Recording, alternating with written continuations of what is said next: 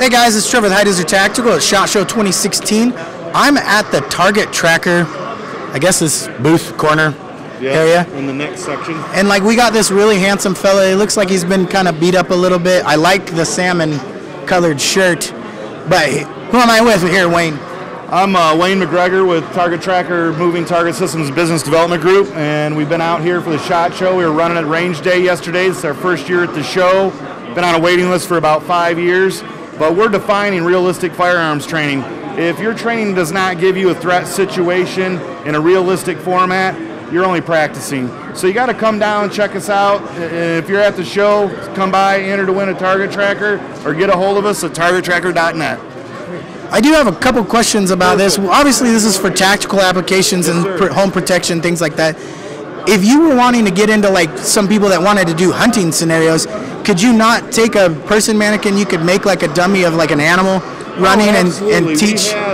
We have a larger version, and it's designed exactly for that. I'll show you in our brochure, but you can put deer foam targets on it, steel targets, wood targets. You can shoot bow, arrow, crossbow at the archery targets, and then you can shoot long range on it as well.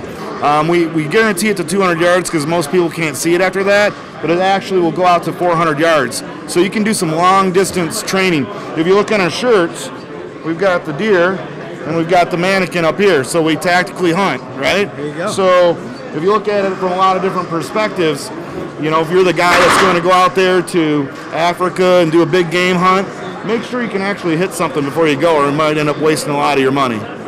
That is very cool. One other question about this, like what's the lifespan? It's obviously battery powered. Right. So how long of a use can you get out of the unit? It'll run non-stop, wide open for 4 hours. That's how we set them at the factory.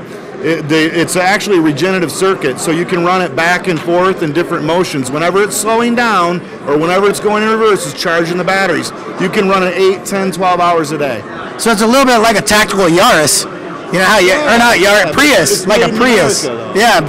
Made in America. Awesome.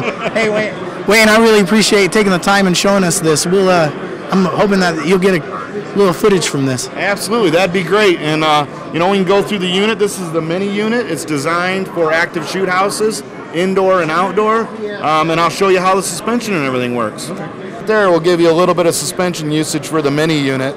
Our larger unit, which is actually almost, it comes out to about here, and it's about 44 inches wide. It can handle 300 pounds of payload capacity, and it can handle a 13-inch ramp on 2 wheels. So you can literally drive this through a cut cornfield wide open and not have an issue. Awesome. Or very, very rough terrain. Sweet. All right. The controls are super easy. We like to go by the Jeff Foxworthy method. Are you smarter than a 5th grader? Right, left, forward, reverse. That's it. You set the speed by how hard you pull the trigger. We keep all of our systems very easy. These are foam wheels. They can be shot. You're not going to hurt anything. And if you don't keep things simple, we're not in the business to have people work on our equipment. We're in the business to have them train and learn how to use their firearms, bows, weapons, or what have you to the best of their ability. I also would say that it looks like it's a fairly modular system, so if there was any sort of failure, there is a way to repair it. The most expensive part on here is $135 shipped direct to your house. We've partnered with all the companies so you can buy any replacement part online with the exception of this part and this part, and it's molded at our factory. How fast does a sucker go? 0 to 9 miles an hour. It's pretty fast. And if you're really for a person moving. If you're like a tech junkie, you can play around with the sprockets and the gearing a little bit and get it to do about 35. Very cool. Thanks, Wayne. Thank you.